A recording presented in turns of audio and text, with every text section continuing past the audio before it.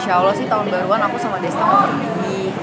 Emang udah dari rencana-rencana sebelumnya sih. Jadi aku mau melihat kebesaran Allah di luar sana. Mau kemana Kita sih? pengen banget lihat aurora sih. Aurora. Jadi, emang udah direncanain, pengen berdua ke sana sama Desta. Dan mudah-mudahan jadi. Ke Iceland berarti? Kita buang ke Iceland, kita ke Finlandia. Ke Finland. Berapa lama nih kira-kira?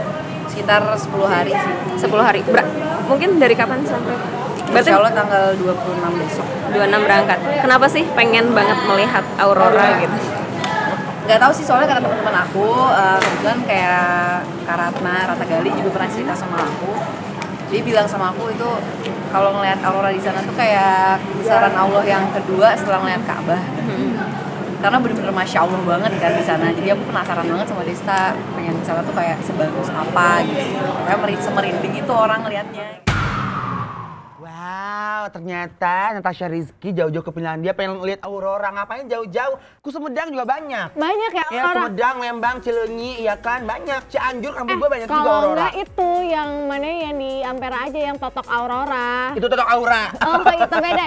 Tapi kalau selain di Finlandia kan Yes. juga ada di Rusia kalau Ada di- kita mau lihat aurora. Kok Lisa tahu aja udah pernah liburan ke sana, Lis? Bukan, emang suka aja maksudnya dia searching gitu. Oh, iya. Amin. Oh, amin, Dan ya. itu memang bagus banget langitnya tuh. Mas Niki Tirta tuh kode loh, Lisa pengen lihat aurora juga kayak Natasha. Cepetan lah beli tiket dari sekarang, yang murah-murah aja.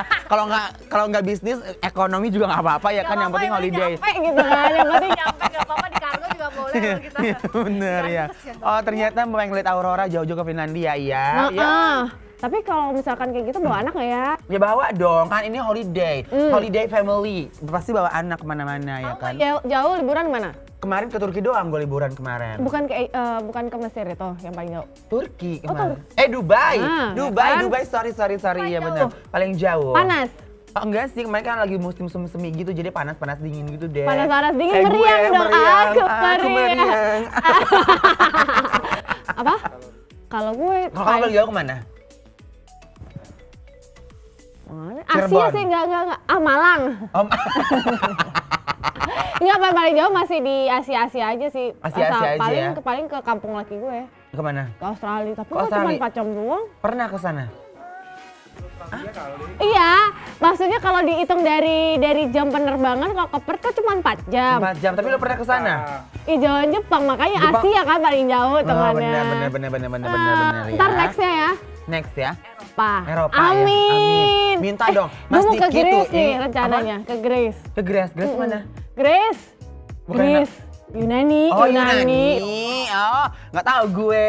Nanti ya kita ya berdua bareng ya. Aduh nggak ada Dias, hidup gue sepi ya. Mana sih Dias? Dias! Biasa dicerca ya. Iya, nggak ada nggak ada yang ngedumel gitu, nggak ada yang ngerjain gue gitu, nggak ada yang ngejebak-jebak gue. Jebak. Iya. Ngejebak apa Jebak dalam hatimu? hatinya dia. Iya.